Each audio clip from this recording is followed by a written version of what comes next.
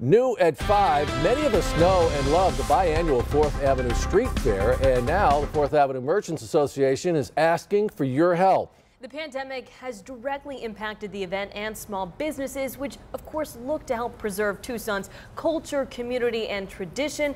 News 4 Tucson's Mark Mangura joining us live from 4th Avenue with more on this call to action. Mark, good evening. Yeah, good evening, Sean, Priscilla. The last time 4th Avenue had a street fair here was all the way back in 2019. Now, that lost opportunity has been a big hit for the businesses here on 4th Avenue, which is why the Merchants Association wants to and is planning on having it back here this December. The average cost to put on these twice yearly street fairs is around $300,000, according to the 4th Avenue Merchants Association.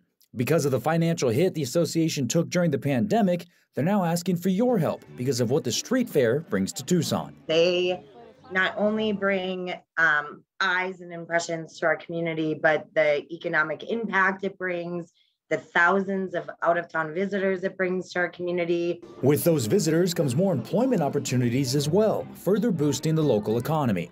The association estimates that between 70 to 90% of revenue for 4th Avenue vendors comes from these street fairs. Local merchants say a return this winter would be a welcome sign. It's the 2 times a year that the small business we get amped up and prep for it, and it just brings in so much business and recognition. More than just an economic boost, FAMA says the 4th Avenue street fairs preserve culture and tradition. Overwhelmingly affects so many things for our community, whether it's the way our community looks, having the awesome historic district that we have. On average, the street fair generates between $500,000 and $700,000. Right now, FAMA is planning on bringing the street fair back this December, and businesses are ready. It's kind of just a tradition. The 4th Ave kind of feel, the 4th Ave vibe. It's like something that has been going on for years and years.